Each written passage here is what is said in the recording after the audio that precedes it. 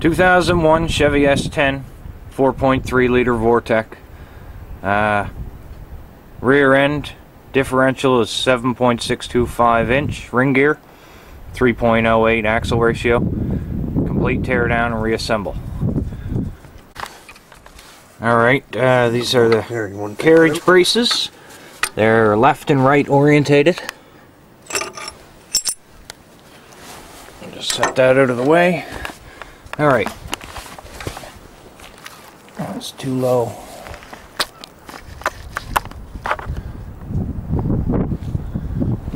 Anywho, now the ring gear should just pull right out.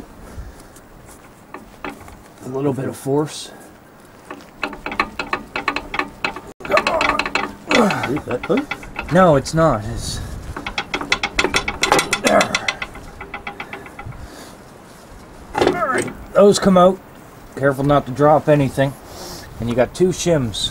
One on this side, one on the other that I took out with it. Just set this over You here. put them shims in, or were they the other shim? No, they're the original. This here. Alright, this is the carriage assembly all completely out. You have your outer race on top of your bearing cup that's pressed on either side, and you've got these shims. So what we're going to do now is we're going to measure this, because we're going to end up using these shim packs, because the gear pattern is wrong. So I'll show you how to measure these. Alright, to measure thickness, we need a digital caliper, such as this. I'm going to hold that and just make sure that just drive your hand up through. There. Yep, it's already recording. Yeah. And just make sure that can see it. That's all. Alright, so these, you just turn them on. If it doesn't say 0, you 0 it off. Use this wheel here, open and close. So what we're going to do is measure the left-hand side, or the driver's side, thickness. We end up with 2.3. So we should write that down so that we know. And then we got to build a shim pack of the same thickness.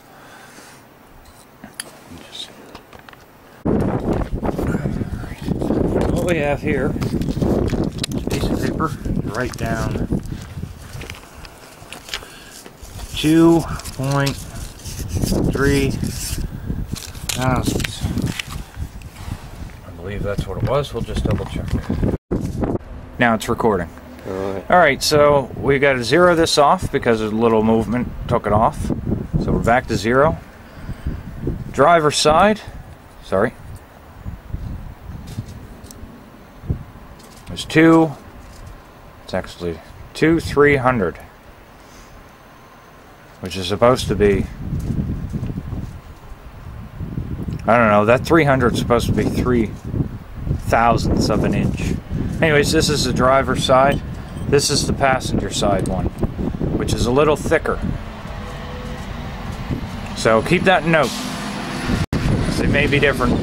Alright, you can hit that button. Something like that. Alright, so digital caliper, measurements. Alright, so we've already measured and marked our left side and our right side. Now what we're going to do is take this shim pack that come with the overall kit, and we've already pre-measured and marked all of them. I'm not going to show you them all, but they're all marked. Now we got to take this and make that number out of these shim packs. So that's what I'm going to do. I'm going to add them up and do some math, and I'll be right back.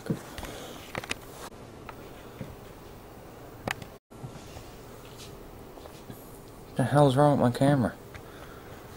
The fucking shutter won't open. You don't have it on. Yeah, it screens this side. Alright, so we're back. Once again, we started with the measurement of 0.2300. We ended up building it out of a shim pack. We used the 1.050.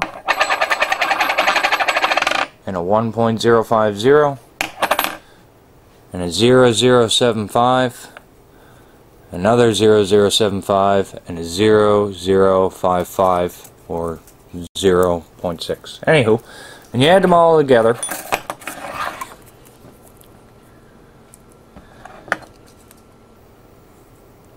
you make sure that's zeroed off. You throw these in here.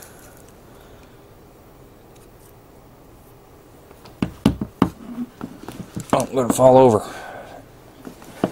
And you get your measurement. 0.2300.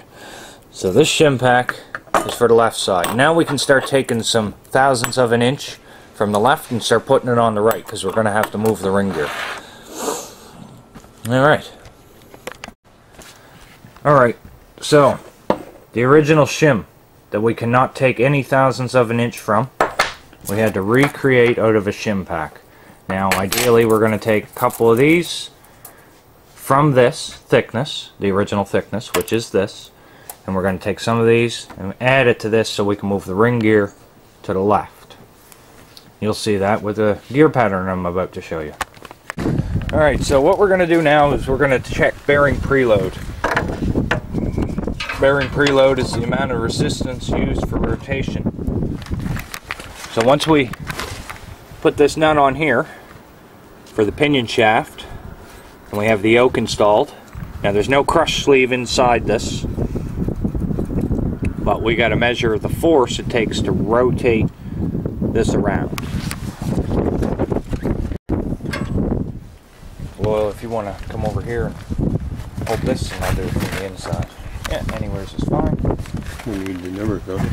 No, I don't need numbers or nothing. Alright, so this is an inch-pound torque wrench, and this is going to measure how much force for rotation. Let's see if it's enough.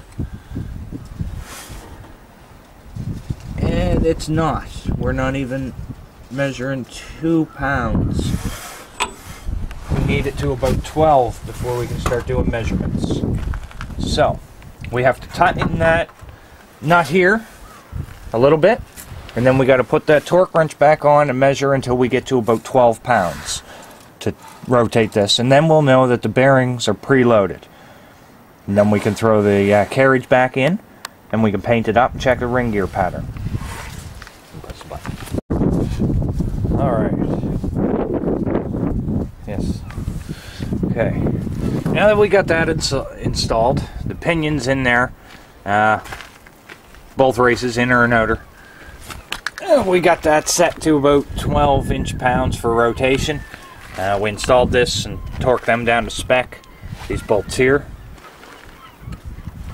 Makes everything sit right. And we put them 2 factory shims back in. And now we're about to mark the ring gear teeth and check a gear pattern. Alright.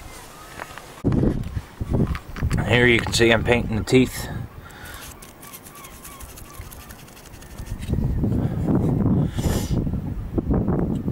Doing the, I believe this is the coast side right now.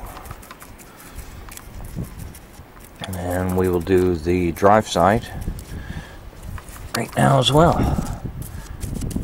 which is the underside. Sorry, I'm not even filming it. Make sure that they're both done. So we... Do you do all of them? No, I only do about 8, which is about 1/5 of the whole circle, because there's 40 teeth. So, gear this up with some paint. This is my first time filming and working at the same time. My word, do you ever need 3 hands? Just making sure the pattern will show up good. Not too many brush strokes in it.